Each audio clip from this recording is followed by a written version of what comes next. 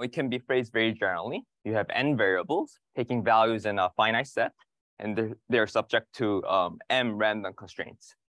Okay, and we have already seen many examples like this. Perhaps the easiest example is proper Q coloring. And let's say you take Erdős-Renyi random graph and vertices, and then you connect for each possible pairs, you connect with probability alpha over n. And as Will mentioned, this is a largely open question to determine where there exists a proper Q coloring. And this is open for 60 years. Of course, there's a lot of progress, and very nice work was done by Harris here for regular graph. This is, you take ND even, and then you take uniform among graphs that have degree D. And for this problem, the set of Q was determined by Coja-Oghlan,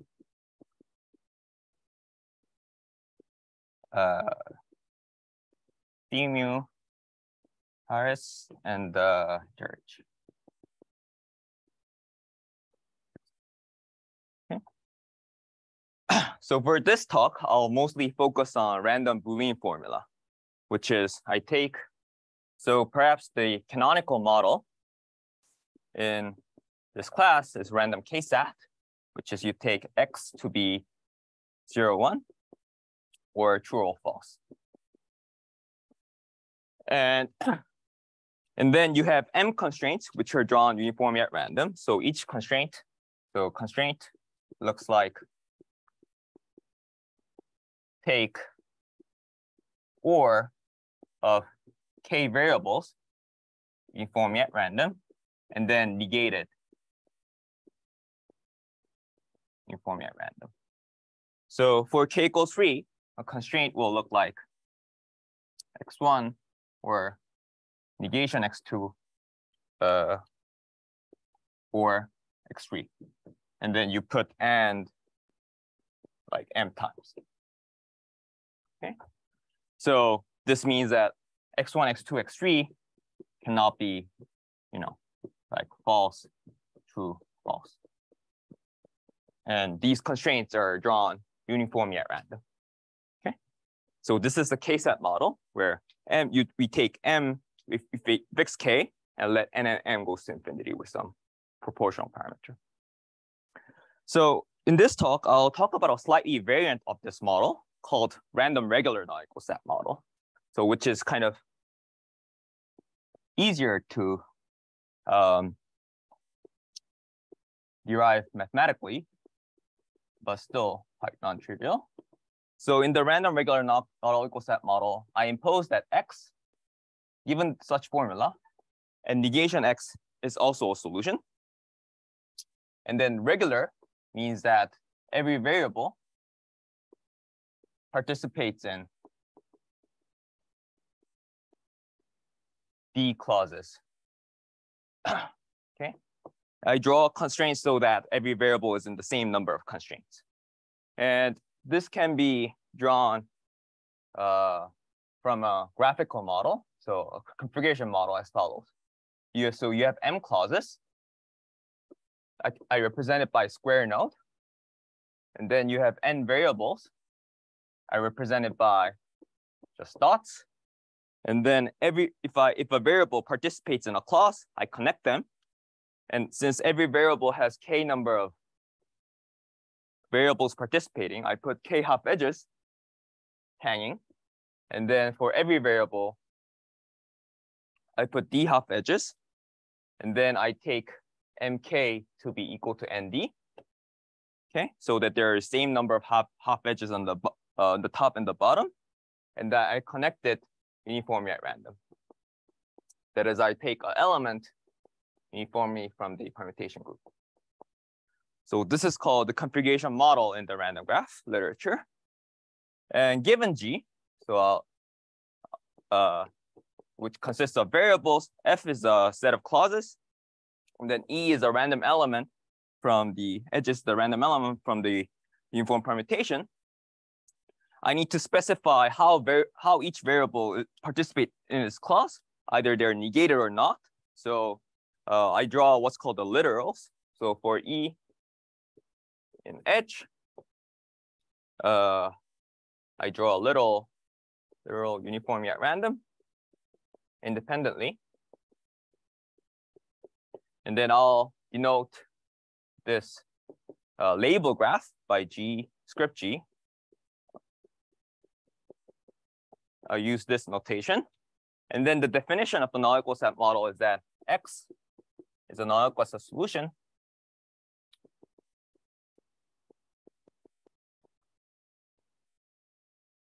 then only if every clause is satisfied, which means that satisfy this. So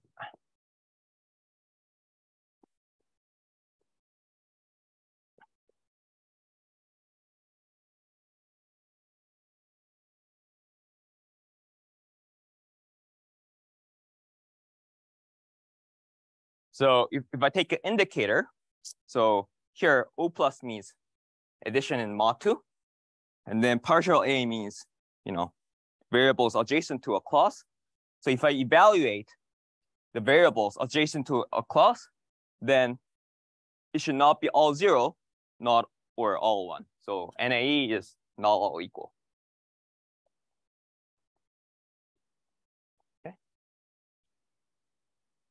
Okay. So are there any questions about the model? The model, yeah. So F is a set of clauses. So this is 1 to M. Sorry. So this is like factor graph, what they call. A set of variables, right? Okay. All right, so I'll draw a concrete example just to be on the same page. Let's say I have a 2 clause, and then 3 variables, and then literals are 0, 0, 1, 1, 0, 0. Then if I put 0, 0 here, every clause needs to be satisfied. If I put 1 here, this clause will not be satisfied, so I need to put 0. If I put 0, 1, if I put 1 here, this clause is not satisfied, so I need to put 0. And by definition of the null-equal-SAT, if I negate the solution, they should all be solutions.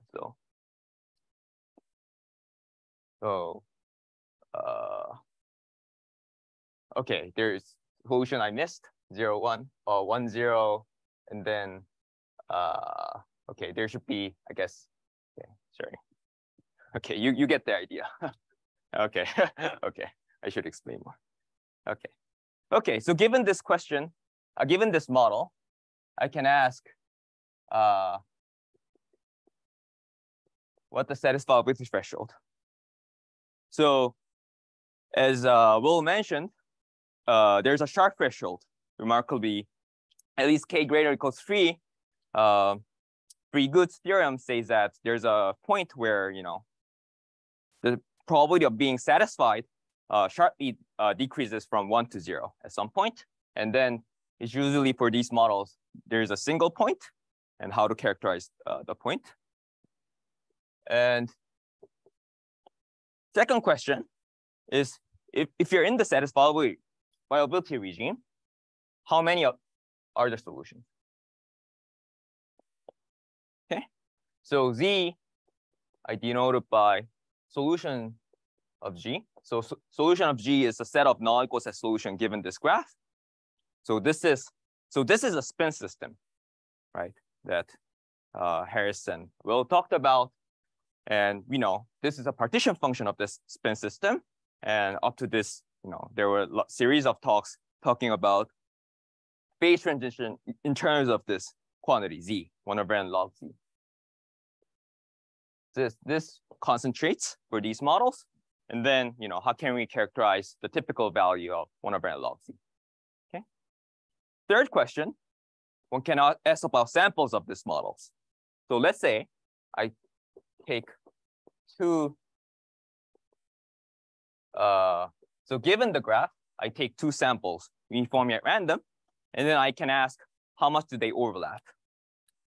Okay, so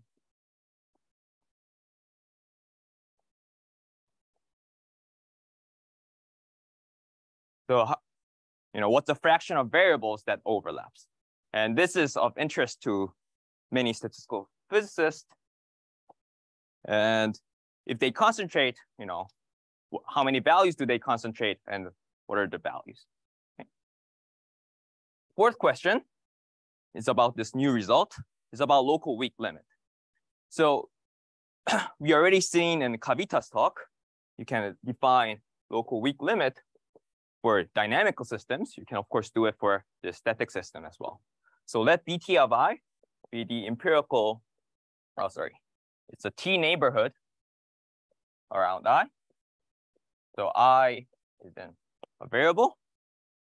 So as we've seen, if you let so I'm gonna fix k and d and let n goes to infinity with some proportional parameter. So I'll let alpha equals m over n, and then this for this model it also equals e over k.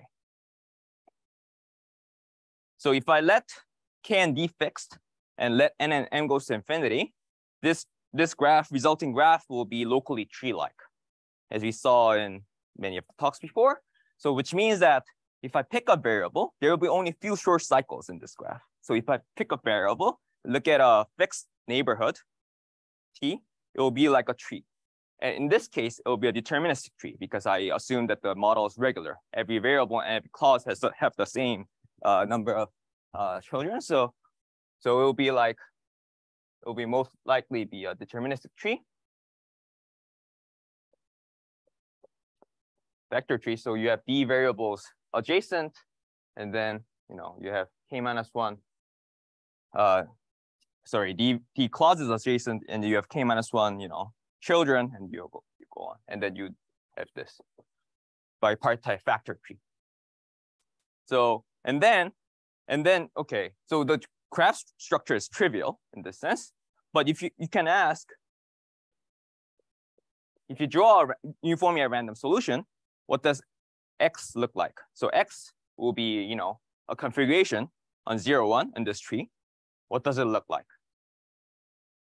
So one can, to be pedantic, so let's, for example, look at, so given G, I draw G, and then I draw a solution uniformly at random. Let's look at the empirical distribution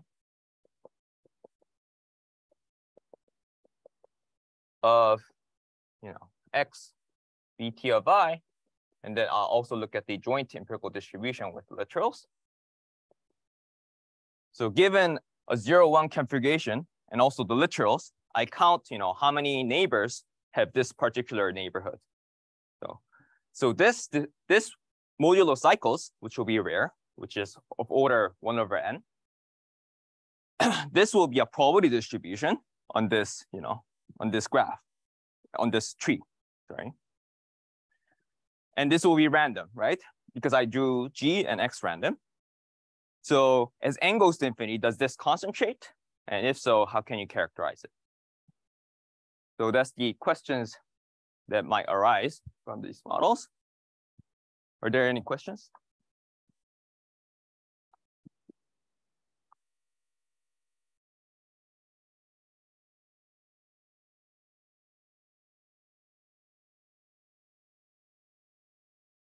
So there's a phase diagram that will already, mentioned in this talk. And this is due to seminal work by physicists Coja-Oghlan, Montanari, Chersengis, Semerzian, and Zavarova, 07. So let's say if I look at two solutions and then say x1 and x2 are connected if they differ by a variable. Which means that I have 0, 1 configuration. If I can flip a variable and then go to another solution, I declare they're connected. Okay, I define cluster to be a connected component of this solution. Cluster is connected component of solution. Okay, so if I have this notion, so the physicist has a very nice prediction how these models behave. So I look at x-axis, which is alpha. So alpha, remember, was the number of constraints per variables. So if I increase alpha, which means it means that I'm increasing the constraints. So if alpha is low, one can think of I can move from one solution to another by a path. So because I have a lot of freedom, most solution will be in one cluster. And this is exactly what happens up to alpha uniqueness. And this uniqueness is exactly what Harris talked about, where this is where the phase transition happens. And after this point, there will be many clusters, but most of the solutions will lie in a single cluster. And this holds up to what's called alpha clustering or shattering threshold. And this is conjectured to be coincide with what's called the reconstruction threshold, which I'll probably not mention. And after this point, solution splits into exponentially many clusters. And then each cluster is far apart. You need to flip linear number of variables to go from one cluster to another. And then this holds up to alpha condensation. And after condensation, what happens is that solution space condense into largest clusters. So there will be bounded number of clusters, which dominate the solution space. And then after condensation, there's no solution with high probability. So this is what physicists conjecture. Okay, so we'll be interested in this condensation regime. Why? One reason why we are interested in this condensation regime is that, okay, these 4 questions, if you look at alpha set of k, alpha set of k is just the threshold. But if you look at the other 3 questions, they all have the same phase transition exactly at this point, alpha condensation. And that's what we managed to prove for this special case of random regular non-NAE-SAT model. And I'll definitely need to mention that these alpha sizes, I drew them as if they're equidistant, but that's not true, of course. As k gets large, alpha unique actually shrinks to 0. This is log k over k. So this threshold is very small. And alpha cluster is on the size of 2 to the k log k over k. And these 2 are of the same order, which is 2 to the log k, the k log 2. So this will be a bounded size as k goes to infinity. This will shrink, and these 2 sizes are what's kind of the most. But still, there'll be constant number of size for fixed k. And one nice open question is what happens here. As what goes beyond uniqueness. So Harris talked about this. Our theory is very lacking. So spectral independence, all those things, holds up to this shrinking regime. And up to the k, the best result, I think, is a recent result by Henkar Moitra, Nityamani, and Zongchen Chen, which is far away, maybe 2 to the k over 52 or something like that for K-set model. Okay.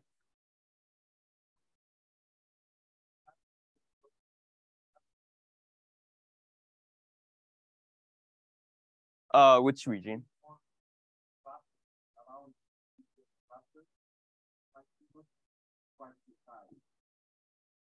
In what sense?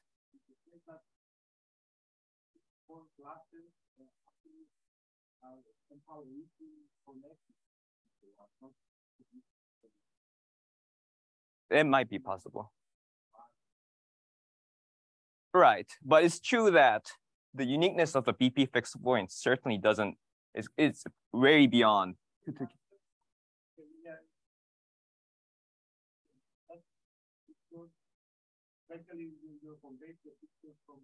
Oh, I see. Right. You're saying there is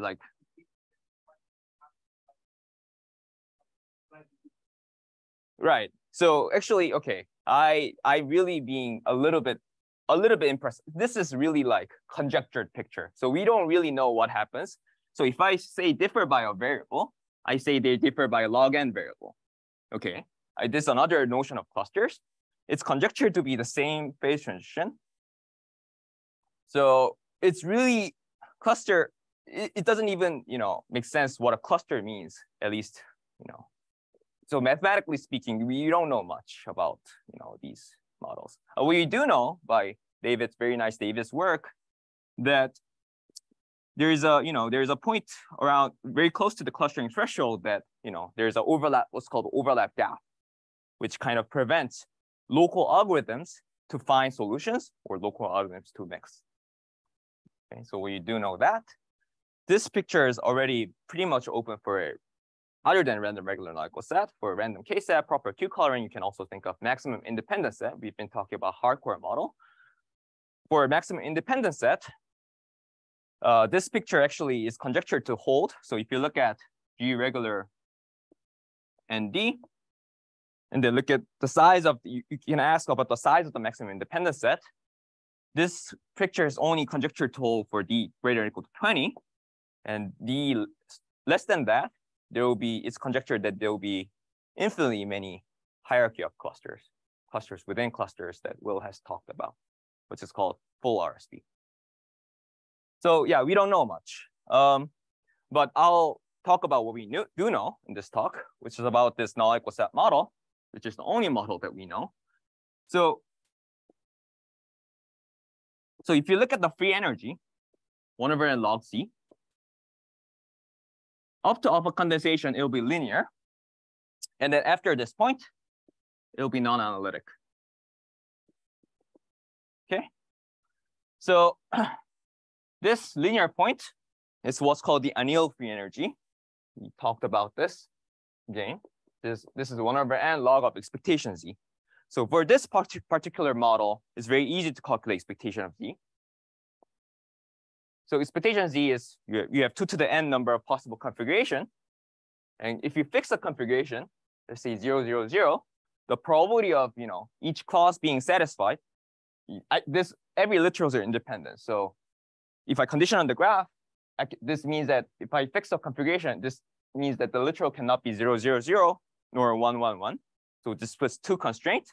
So each clause has 1 minus 2 over 2 to the k probability of satisfying it. And then there are m number of clauses. So this is very easy to calculate. And this annealed free energy is log 2. So from this, alpha log of 1 minus 2 over 2 to the k. So this is just linear alpha. However, this is of course, upper bound due to Jensen's inequality. This no longer is true after alpha condensation. Okay, so I should mention some literature. So for random regular non-equal set, alpha set for large enough k, this is conjectured to hold up to k equals 3, but it was shown for large enough k, let's say k equals 20. This is done by Sly Son, 13. And the free energy and the condensation threshold, again for large enough k, was done by Sly Son Zhang in 16. And then this bounded number of clusters, this was verified by large enough k for random regular non-equal set model, Allan Sly and myself, 21. And then in our paper, we do more than this.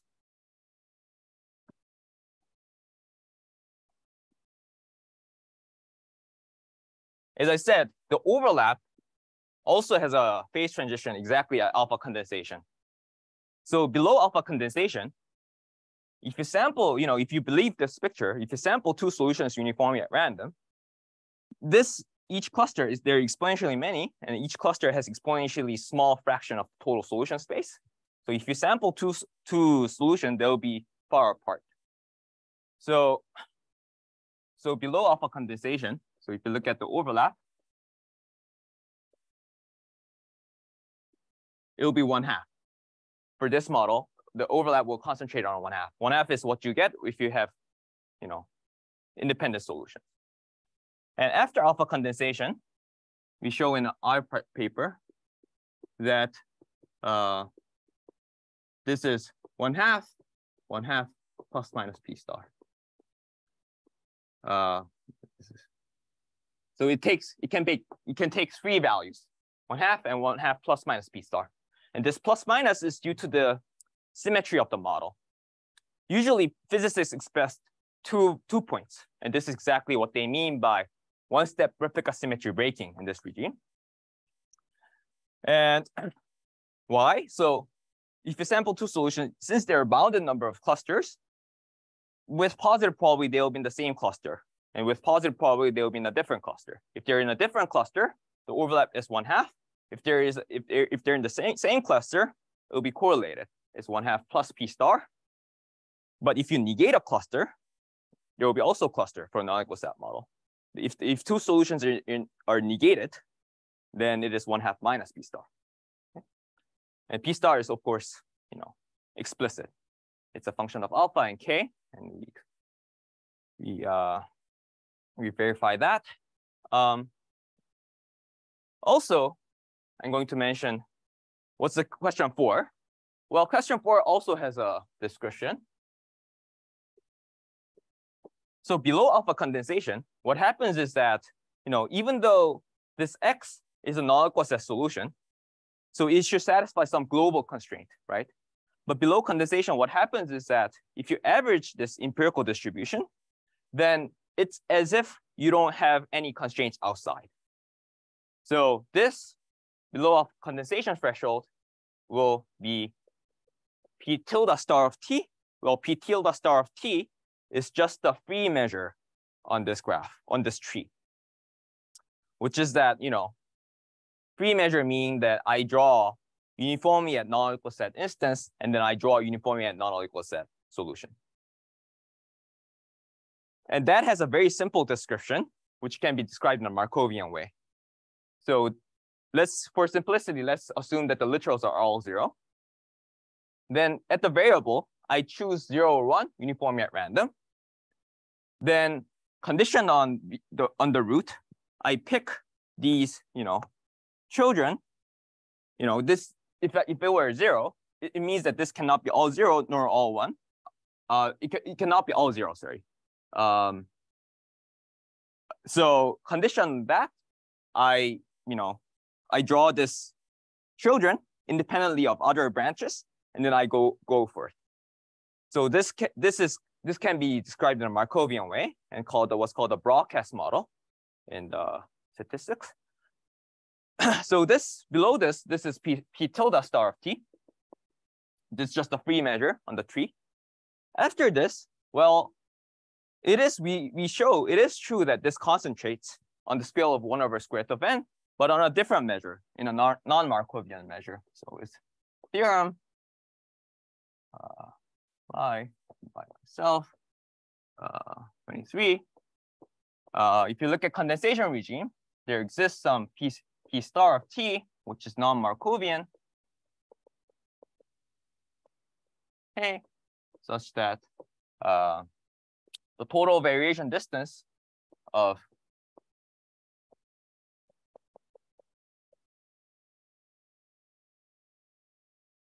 for square root of n, where c depends on epsilon. So I fix t, and this holds with probability greater than 1 minus epsilon.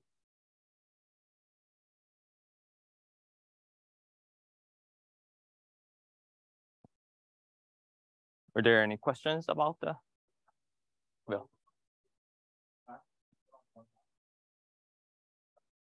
good question. That is random. So what we show, so I'm being very, I don't want to be very pedantic.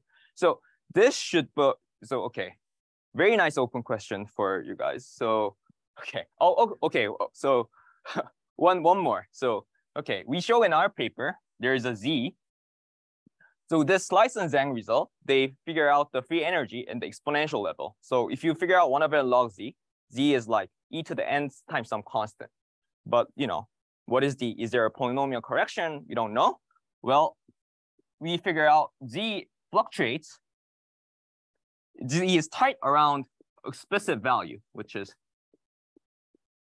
n to the minus 1 over 2 lambda star. There's a polynomial correction term, n to the minus 1 over 2 lambda star times e to the n s star. So s star is, of course, this. And a lambda star s star, of course, depends on alpha and k. Very nice open question is this. If you lay out the largest cluster size, then this should be Poisson-Dirichlet. The fraction of the largest cluster should be Poisson-Dirichlet to the lambda star. Okay. And what Will asked about, the truth is, the probability of being 1/2 and probability of 1/2 plus minus p star should be described in terms of Poisson-Dirichlet. We show that it concentrates the outside these values. Solutions cannot take overlap, and each, overlap takes value with probability delta, but exact probability should be random if you believe this picture, according to, Poisson. If you sample two solutions at random, two clusters at random, if they're the same or not, should be random according to Poisson-Dirichlet lambda star. So we cannot, yeah, delta is in. Exactly. Right. So, right, exactly. So, right. So overlap, yeah, exactly. That's a good question.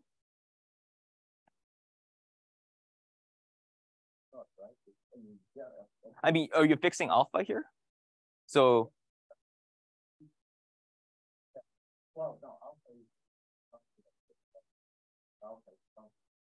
that's true. So, but if you don't, I think it should shrink, right? So this lambda star can take entire values from 0 to 1. So lambda star for alpha condensation, this is 1. Alpha SAT, this is 0. So I'm wondering if so you're saying maybe there's a uniform bound on delta in this regime. Yeah, probably not, I think, because Poisson-Dirichlet, I would guess not, but yeah, I need to check, but not sure. Yeah, that's a good question. Yeah, go ahead. That's a very good question. Right, so if I want to describe it formally, I will need another 45 minutes, but right, so this is like, so P star of T is still a Gibbs measure, but what's interesting, so P star of T is something like,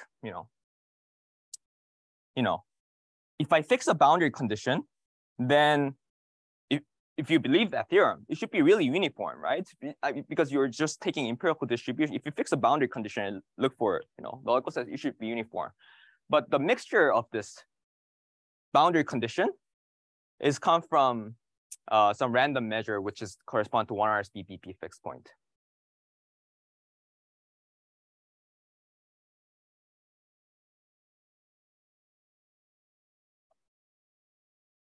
Right, so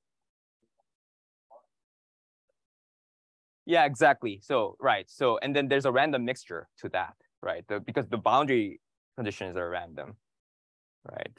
Yeah, something like that. Yeah, maybe I can talk more about it after I do more formal kind of calculations. Any question? Yeah.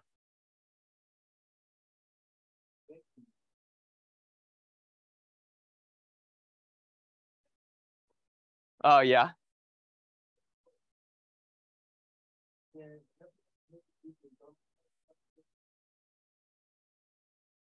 Replica symmetric regime, it should be the same fluctuation. Yeah, exactly. But this is due to the probably nature of the non-equal set model. Since I'm looking at locally homogeneous model, this 1 over square, I think K-set model certainly shouldn't be like this. Yeah, but our proof can really show a lower bound to this as well. So okay, so there's a lower bound to this. So this is really tight. With high probability, it's lower bounded by C1 over square root of n. Upper bound is of C2 square root of n.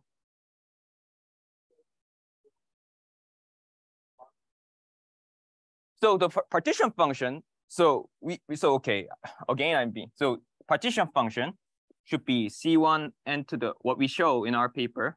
This is with the Deninam and Allan Sly. So partition function, there should be some C1 and C2, which depends on epsilon, such that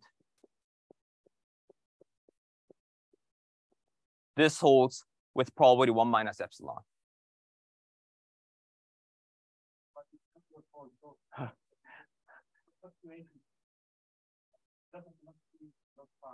Oh, okay. It's C1 times. Right. Right. So, oh no. It's a constant fluctuation. Z has multiplicative content. Sorry.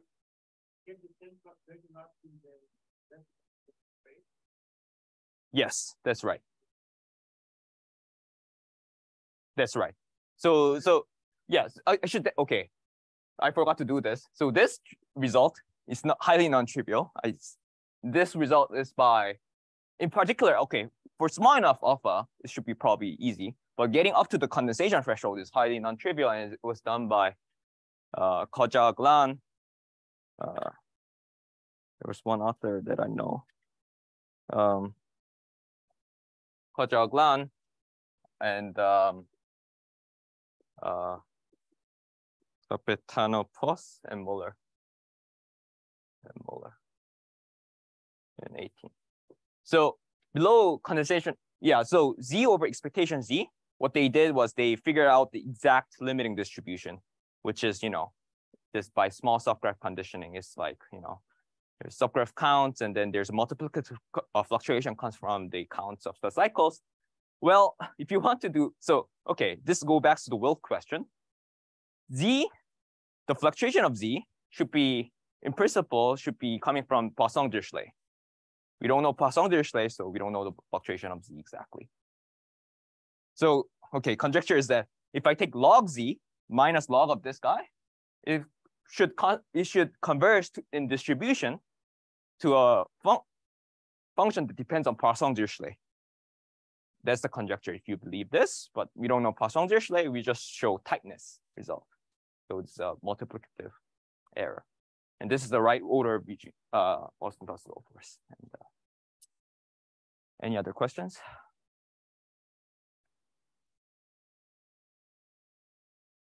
Okay, I have 5 minutes of time. Okay, so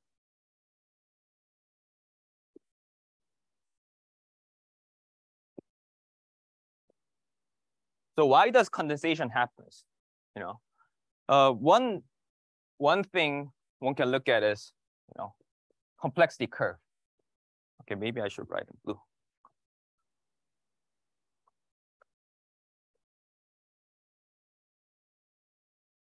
So complexity curve.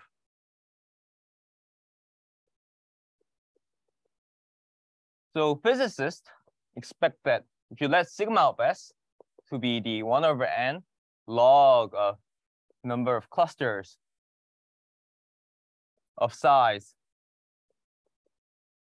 e to the ns plus 1. If you look at this multiplicative window, then this quantity should concentrate and looks like following. So this is S, this is sigma of S. Below condensation, this curve will look like this, okay? And so if you know sigma of S, expectation Z is easy to calculate, which is sum S in 1 over n grid, e to the n times S plus sigma of S. So this means that expectation Z is dominated by S. Oh, so, okay, of course, this is about max e to the n times maximum of this quantity.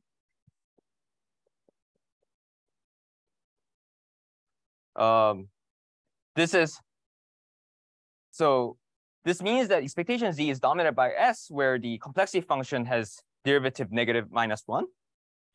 So this will be like, there will be a point such that the derivative is -1. So it'll be like this. And this is a complex, so this is a complexity curve where alpha is less than alpha condensation. Remember, alpha is the number of constraints. If you increase the number of constraints, the wherever you look, the complexity curve will go down. At some point, this red dot will be on the x-axis. This is where this has derivative -1. And this is where exactly the condensation happens. And below condensation, what's giving dominant contribution to the expectation z, you no longer see in a typical cluster. The largest cluster you actually see is of size this size, S star, which is strictly smaller than the what's maximizing expectation, this. And since sigma of S star is 0, it's sub-exponential, right? It turns out it is bounded. There's a bounded number of clusters that dominate the solution space. Okay? And then alpha SAT is where the whole complexity curve will be below x-axis. So this is what physicists predict. And so for the rest, maybe 2 or 3 minutes, I didn't talk anything about the proof. Maybe I'll talk a little bit. So indeed, this is the intuition that we use in our proof. So in order to study what happens typically in the condensation regime, we need to study. We weight the cluster size to the pi power of lambda. So this is like this is defined to be gamma cluster, and then you weight the cluster size to the lambda.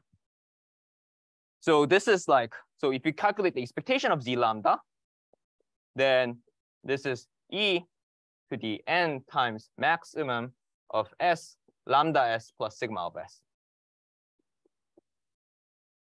So, if I tune lambda, and then I look at if I tune lambda appropriately. So by the way, the lambda star there, and also what's appearing here, should be the minus slope of this guy on the x-axis. So lambda star is the minus slope of that.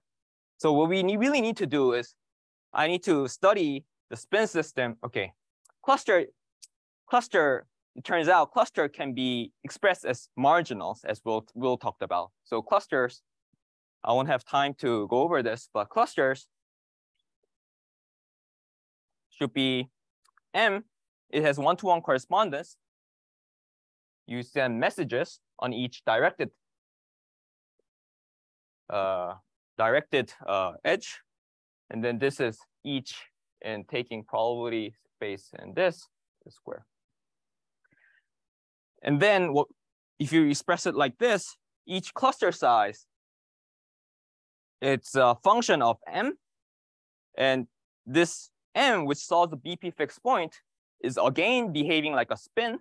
And then we need to analyze a spin system where I weight the size of the BP fixed point to the raised to the lambda. Okay, and then we tilt lambda appropriately to make to study what's happening typically.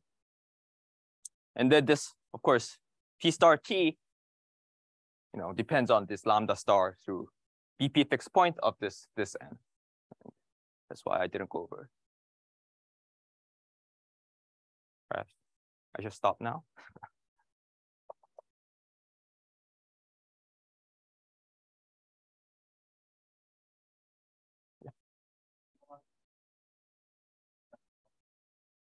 Yeah. So yeah, exactly. So yeah, exactly. So yeah. So yes, that's true. The short answer is yes. Yeah.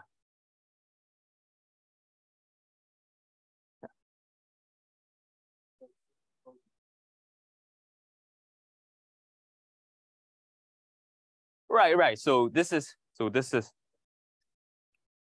right. So this is frozen model. So I didn't have time to go over this, but so it has. So we really show these are 1-to-1 correspondence. So if you have a solution and then do maybe like coarsening algorithm, like you have a variable and then you flip if it doesn't negate any cause. So this will be like 0, 1 to the 3 to the b.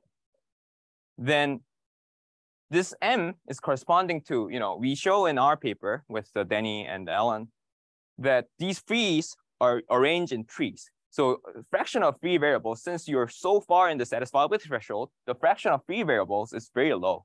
It's about, it has a linear fraction, but it has similar to decay. And we show in our paper they're arranged in trees. So you have a free variable like this. The simplest tree is you have a clause like this. And the next simplest tree is you have a free variable joined by a clause like this. These M's are, if you look in the free trees and then try to compute the marginal, if you try to do a null equal set kind of thing on this tree, then you can do it by BP dynamic programming. This is what, and then these M's are bidirectional messages that, yeah, exactly. So this is, yeah. Of course. Yeah, this is all, it could be large. It's not so bad.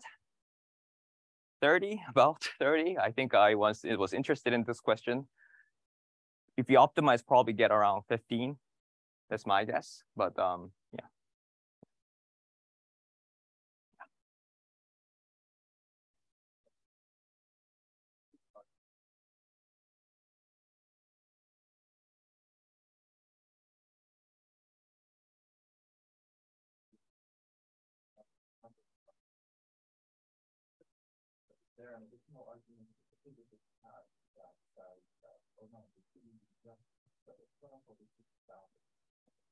That's a good question. I think there is. I think the answer is there is. I think Andrea has a, because they don't say sub-exponential. They really say, Poisson-Dirichlet, right? So I think I didn't really understand. And this is not the way we go about proving these things. Is that, yeah, I didn't really, they tilt the measure by 1/n. Yeah, it's really on the physics level, so I didn't really understand. But yeah, this I understood, but but yeah, there is an argument like that. Yeah. Any other questions?